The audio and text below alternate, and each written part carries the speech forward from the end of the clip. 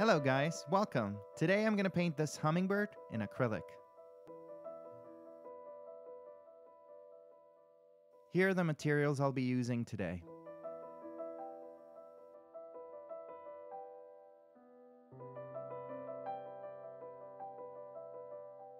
So to start off, my first goal is going to be to cover this entire canvas with paint.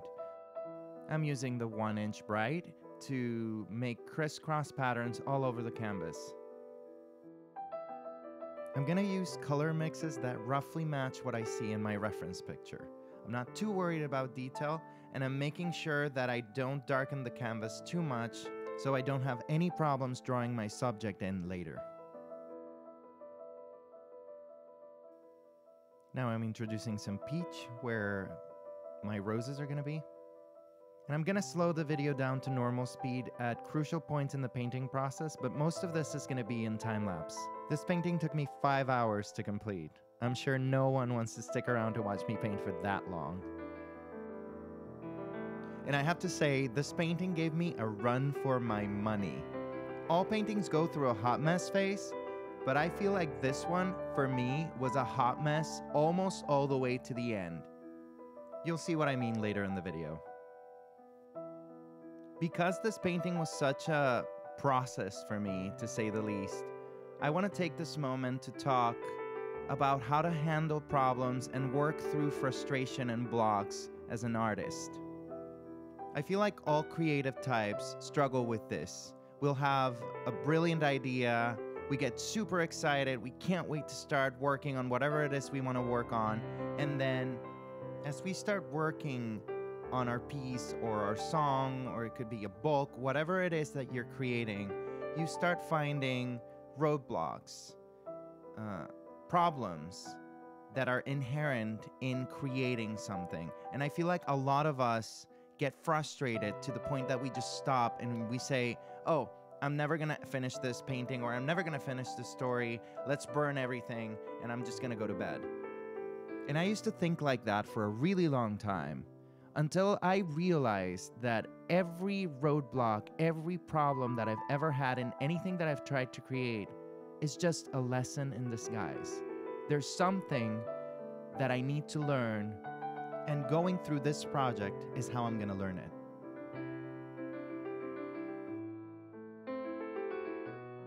Once I'm done with my background, I took a moment, let it dry, and then I sketched my subject using watercolor pencil.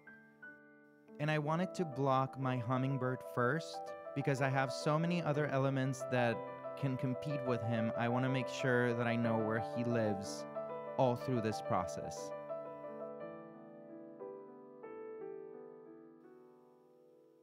And the first problem at this stage is, see that dark green area right next to my hummingbird? That's going to become a big problem later in the process, and I don't think I realized it at this point.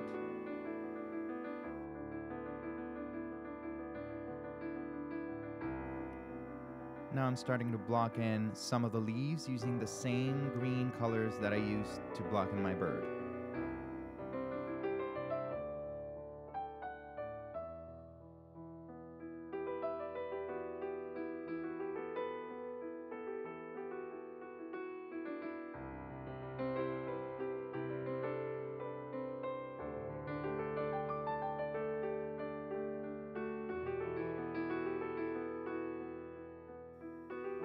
And here we go. This is the real big problem I'm gonna have in this painting.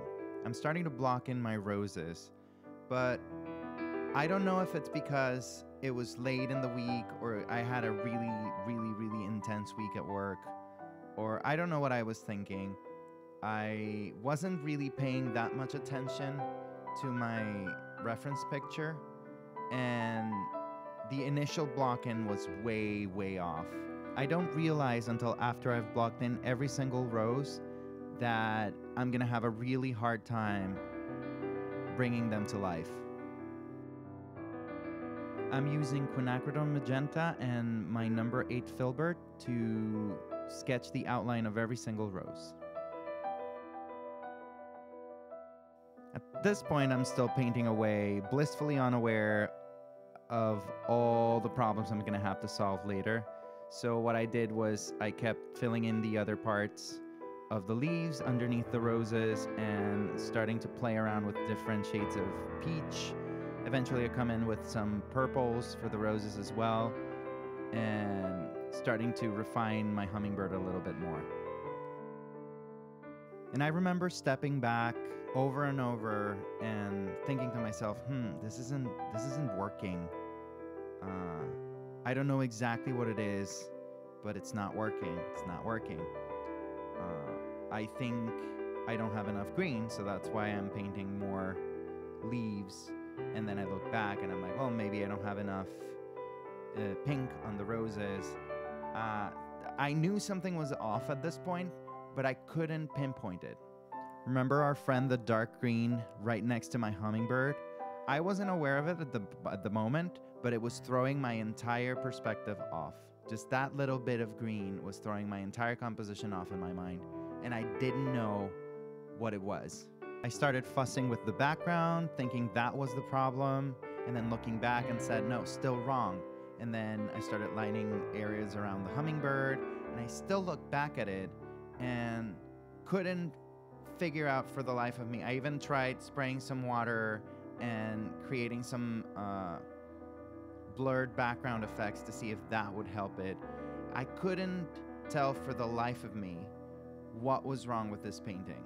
All I know at this point is that this isn't working. But instead of calling it quits and maybe trying something else, maybe scrapping it and starting over, or trying something different, I continue to work on it. I'm not giving up on this piece.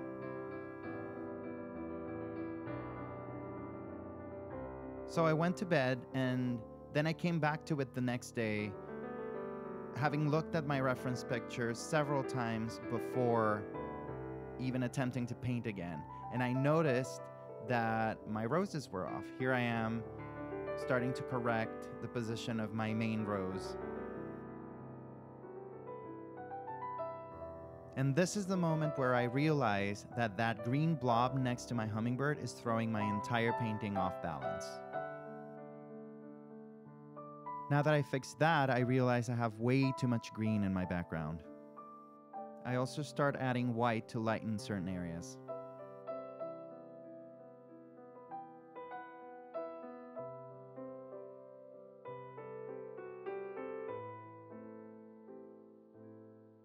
Now I'm starting my second pass on my roses. And I'm using the same Quinacridone Magenta with a little bit of my Hansa Yellow and combinations of Unbleached Titanium and Titanium White to create all the shades in the roses.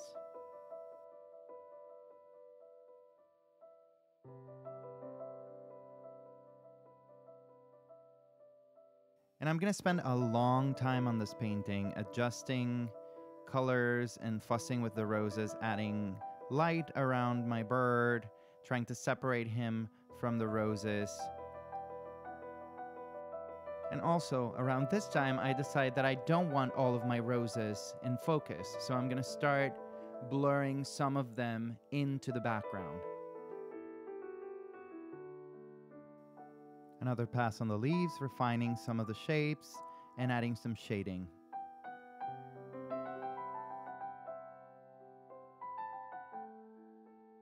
At this point, I'm starting to see the light at the end of the tunnel, finally.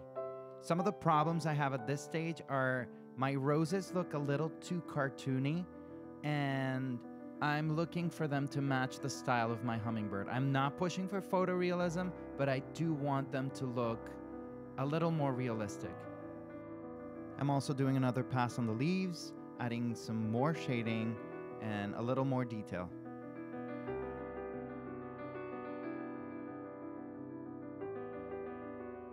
Now I'm turning my attention to the hummingbird and starting to add some of the shadows.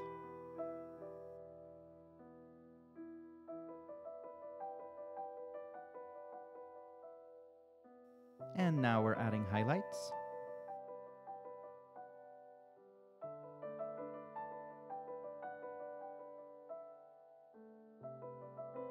And this is the last session of painting. I'm gonna start adding some unbleached titanium with the magenta and the yellow to the roses to start lightening them up. I'm also gonna continue pushing some of the roses out of focus, add more light to the background, and eventually I'll start adding some circles for a bokeh effect. I'm also adding some finishing details to the bird, different colors, pulling in some yellow to make him seem like he's glowing.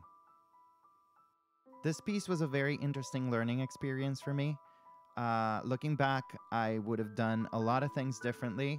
I'm definitely going to take these lessons to heart and try not to make the same mistakes on my next project. If you want to follow me on social media, all the links to my Instagram, Facebook, and Twitter are in the description box below. There's also going to be a link to Fine Art America where you can purchase prints of this and all my other previous work. Have you subscribed to my channel yet? I have new art tutorials every Thursday. Thank you so much for watching. I'm David Cavallin, and I'll see you guys next time.